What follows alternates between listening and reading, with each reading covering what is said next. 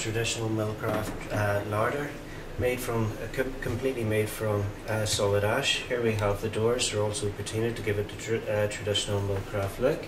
As we open inside, you can see we have additional wicker baskets down below, ideal for storage, plus additional drawers above for cutlery.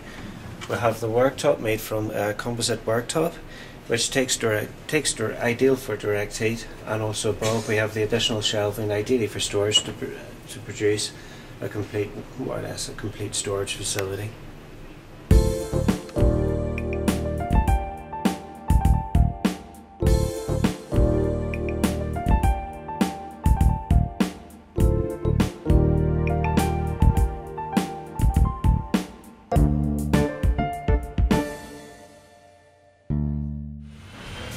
This is another piece that we have here in the showroom. It's painted oak. Again, the colours can be customised to the client's choice. This is one of the Pharaoh Ball colours, and it's one of the hidden anomalies in the kitchen. It's based on the old traditional pantry unit which would have been found in houses many years ago. The secret with any of these larders is to design these as the client requires them rather than how we would, so it's to meet with the storage. We have the little pull-out storage units here. You can do coffee, pasta, any of these are all here. And then again, cutlery units here. These can be set up in any arrangement to meet the client's need. Bigger drawers down here for pots, pans and that type of thing. And then the shelves, these could be either adjustable or set shelves, but again with those there, the secret is to have them not too deep so that you can see into the unit and you can see right to the back of the unit. Many units are made with deep shelves, and at that point in time you lose all the goods at the back and you can't see what you have.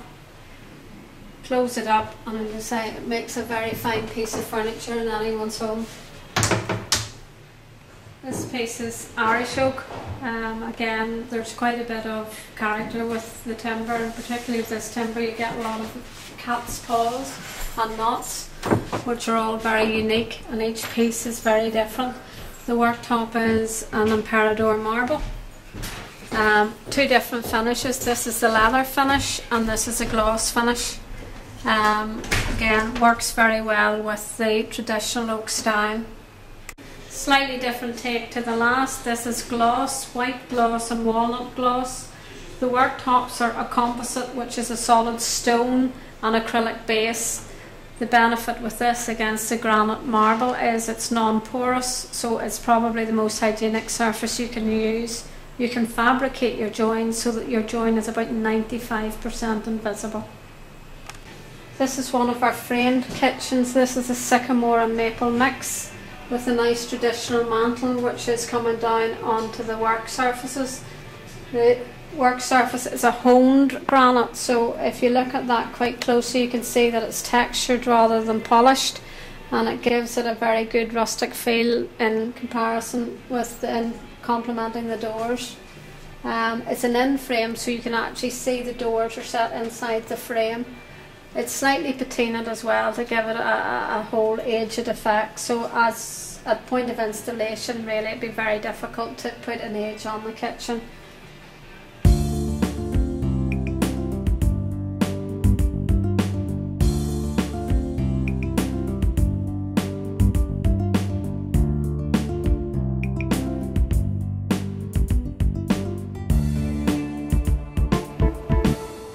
This is a nice oak shaker. It's natural American oak. There's no staining in the door, so that's the timber in its natural form. It's complemented with South African grey worktops and then a feature of timber around the undermounted sink. It's a nice timber in that the door is a classical design which really doesn't age. Minimalistic, few nooks and crannies for cleaning or polishing. But a nice and light natural colour which complements most interior designs. This is the latest addition to the range. This is native ash, and the unique characteristics of the ash is, if you look, each and every door is very different in terms of grain.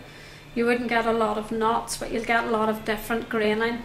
The work surface is marble, or sorry, granite, with a waterfall edge, which gives it a very substantive depth to it.